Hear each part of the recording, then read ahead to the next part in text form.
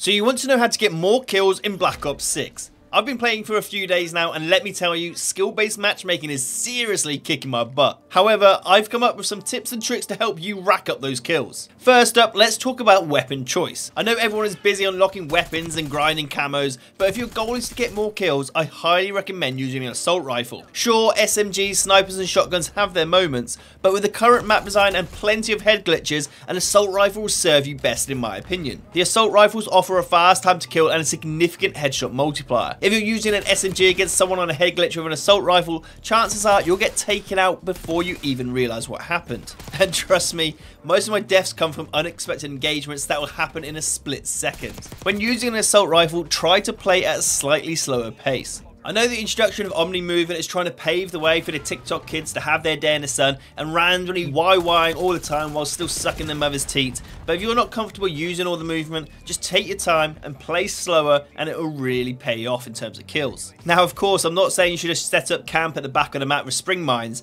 but with the new movement system, players are running around just waiting to be caught out. And that brings me on nicely to movement techniques. You're going to want to have the right settings, and of course you can test these out for yourself and find what works best for you, but I strongly recommend if you don't have a SCUF or an Elite controller, consider changing your button layout to tactical. This allows you to go prone with the right stick while still aiming, and this will help you master one of the most annoying moves in Call of Duty, the drop shot. But although incredibly annoying, I want you dropping it left, right and centre. In any one-on-one situation, if you drop while firing at your opponent, you'll often catch them off guard. I've been on the receiving end of this tactic and can confirm it's infuriating for the enemy. Remember, even though the game has been sped up from the last two Call of Duties, if you're still trying to jump shot or move around corners while aiming, this will still slow your aim down sight speed significantly. Finally, let's talk about game modes and rotations. If you want to maximize your kills, consider playing modes with predictable spawns like Domination or Hardpoint.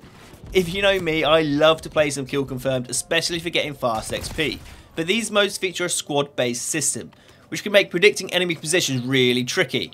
For more strategic gameplay, try modes like Domination or Hardpoint, because in these modes you can better anticipate enemy spawns based on your team's position on the minimap, allowing you to ADS and shoot first, crucial for winning more gunfights given how fast a TTK can be. When rotating around the map, this may seem like a really obvious thing, but it's something I see happen so often, and I still do it myself when I zone out, but you need to stick to the edges instead of running through the centre of a map.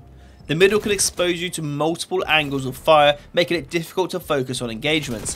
By hugging the edges, you narrow your field of vision and reduce the chances of being shot from behind. This tactic will help you secure more kills without getting overwhelmed. So those are my quick tips for helping you get more kills in Black Ops 6. Those of you who know me know I like to ask a question if you've made it to the end of the video. So with that said, let me know in the comments, would you rather be a cat or a dog for a day? If you want the fastest XP possible while still having fun, check out the video on screen now. Thanks for watching, and as always, I hope you all have a wonderful day.